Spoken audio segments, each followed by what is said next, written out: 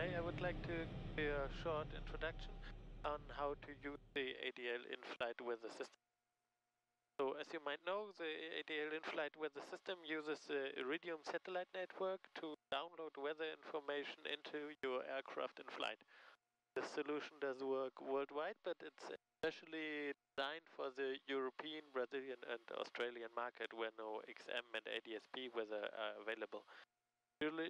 Usually you have a box like this one. This is the ADL190 installed in your aircraft or as a portable device, and it's connected to an Iridium antenna either on the glare sheet in the cockpit or an outside installation outside your aircraft. Today I would like to introduce the ADLConnect app, which is used to control and visualize the in-flight weather. Your first step is to make sure your Wi-Fi connection is set up properly. So go into the settings of your app and then go to Wi-Fi, and you will see that you are properly connected to the ADLConnect Wi-Fi. That's a very important step. Without it, it's not going to work. Then you can switch over to the ADLConnect app. This app is used to control all the weather downloads and visualize the data. Instantly you notice the ADL device communicating with the app. And very important, you see the Iridium GPS and 4G signal strength. So this video is shot in the aircraft, but it's standing on the apron. I'm using an ADL200 device, which has got all the features, while some of the ADL devices like 150 have limited features, but they all download weather in flight. So this one also has got a 4G connection, which can be used as hybrid mode to save some money on satellite transmissions. So as long as you see this Iridium GPS indication, it means that the ADLConnect app is successfully communicating with the device. That's very important, because only if they are talking all the time with each other, it's going to work. The next thing you're going to see is you see the aircraft position. And so currently we are based at Echo Delta Alpha Zulu on the apron. So that works, and we have the GPS position. That GPS position comes from the ADL device, so it's not your iPad GPS which is used, but the GPS from the ADL device. Next thing you notice some other aircraft. This is because the ADL200 I'm using and the ADL190 we have an offer have an ADSB receiver. So you see all the ADSB traffic around us which is received. This you can see on this installation we have approximately a 40 nautical miles range on the maximum signals we receive. If we zoom out, we just see the altitude difference, and if we zoom in, we get more details on the aircraft. So this is the information is received all the time. It's obviously subscription free because it's ADSB. But as you know, ADSB weather is not available outside the US. So this is only ADSB traffic, and the weather is through the Iridium satellite network. And I'm going to show you now how to do the download of Iridium satellite data. So first step is to show the flight plan, and now we have to enter a flight plan. This is very important because the ADL system will not download all the weather, but it will download the weather along a predefined route. So the device must know at least where you're going. Intermediate waypoints are not so important, but destination is very important. Therefore, we enter a destination, and let's say, for example, today we are going to fly to Munich.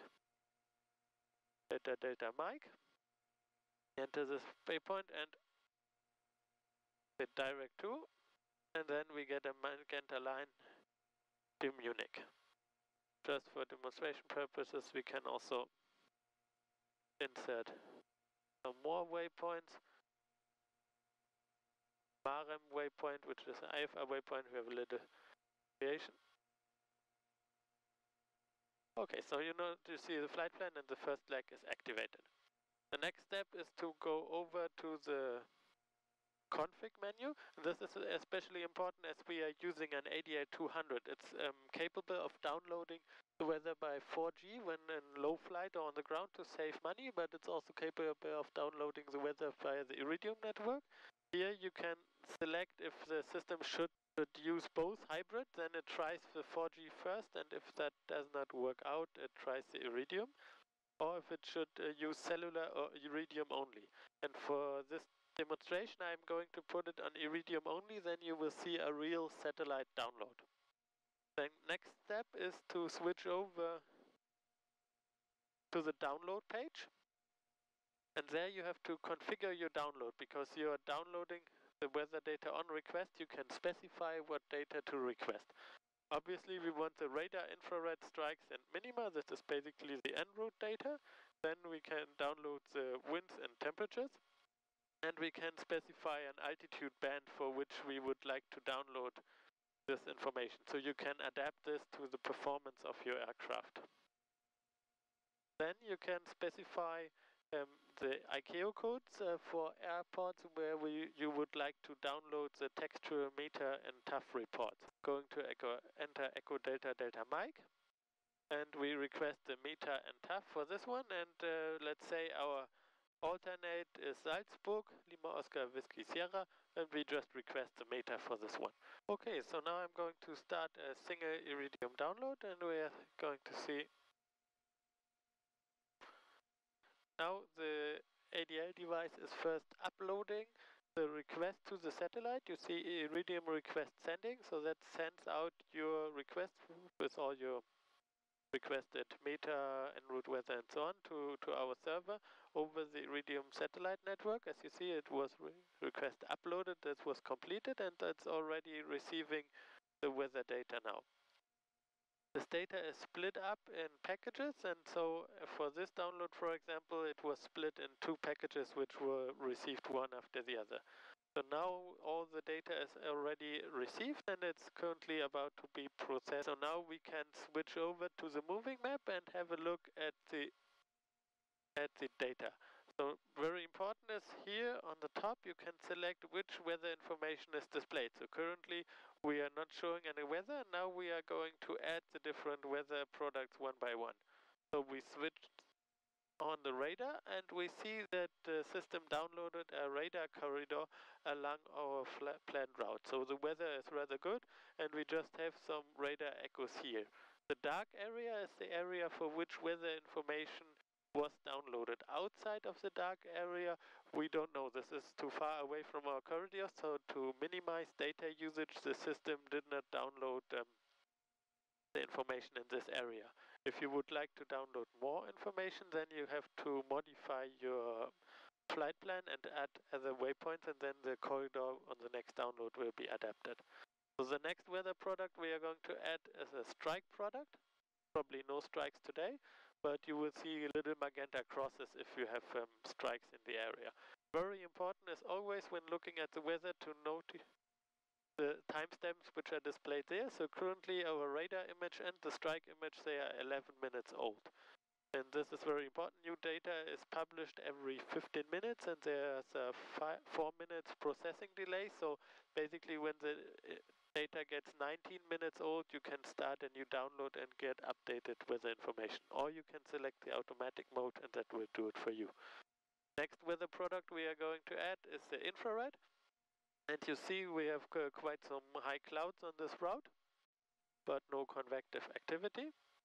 And then we can add the wind information. We go up to flight level 200, and we see we would have quite a lot of 30 knot headwind approximately on this route. Now I'm going to hide some information. Very important is to from time to time to hide something, because else you're no longer going to see anything if you activate all the data at once. You can activate the temperatures, and so this is the predicted temperature at flight level 200. Here on the bottom for the wind and temperature, you can select the different levels, and you see it's warmer when you get down and cooler when you get up. Quite a cool day at flight level 260 today. And then the last weather product, you can add the minima, and those are color-coded meter. So basically the system takes a meter and it puts it in a color coding scheme to make it easier for you to view airports which are difficult weather conditions. But blue is the best color, so currently everything is quite, only Carlo Vivare is not that perfect, but still good weather conditions. And here you can see there's one airport that's Memmingen, and they have a windsock, so they have more than 20 knots of wind. So those are the weather products on the map. Then we can switch over to MetaTAF, and there you're going to see the texture meters and TAFs you requested earlier on the download page. So we see we have the meta for Munich, and we have the meta for Salzburg, and we have the TAF for Munich, which we requested. And the system will add some color coding to make it easier for you to spot good or bad features in the meta.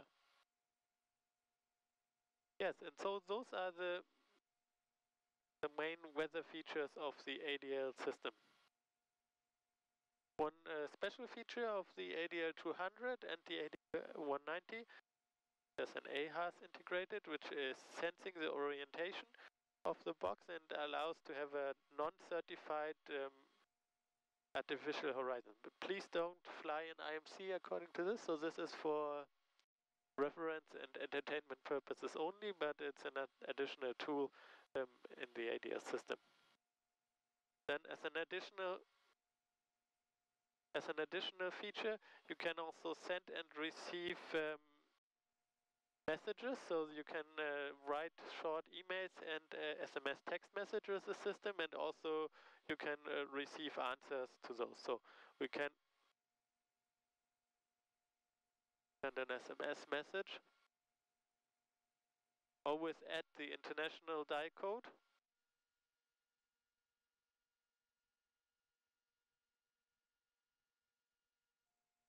Test, then send it out. Now you can follow the progress of this sending action on the bottom of the download page, where you get all the status messages from the ADL system. Now the message is sent up to the satellite and then forwarded to the mobile phone provider. Now the message got out over the satellite, and in a few moments it should arrive on my phone.